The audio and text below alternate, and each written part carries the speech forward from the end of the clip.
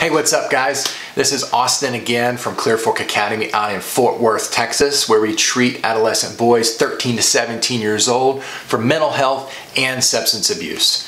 One of the parent phone calls I take so many times is, how do I talk to my teenager about substance abuse or his mental health? Well, the first thing I would say is get somebody in your corner and get on the same page with them. Because a lot of times we'll see a mom and a dad who have differing opinions, or see a mom and a grandparent, or whoever it is, and there's a different perspective. And so I want you guys to first get on the same page. Have somebody in your corner that you can present the evidence to this child in a unified way. Because we know teenagers are so smart and they're so manipulative, and if we come as a divided front, well, they've already won.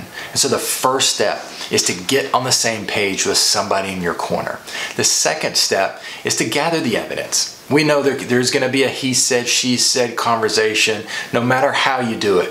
But get the hard evidence, get in front of them and say, look, here are the facts, and help explain these to me. After you've done that explanation, make sure you sum that conversation up with a plan. So get on the same page, get the evidence, and get a plan.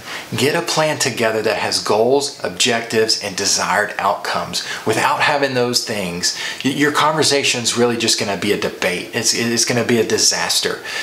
So have these things ready, have them written down, present them to your kiddo, and that's going to be it. So get on the same page, get the evidence, and then get a plan together. And these conversations, these difficult conversations with your kiddo, is going to go so much smoother.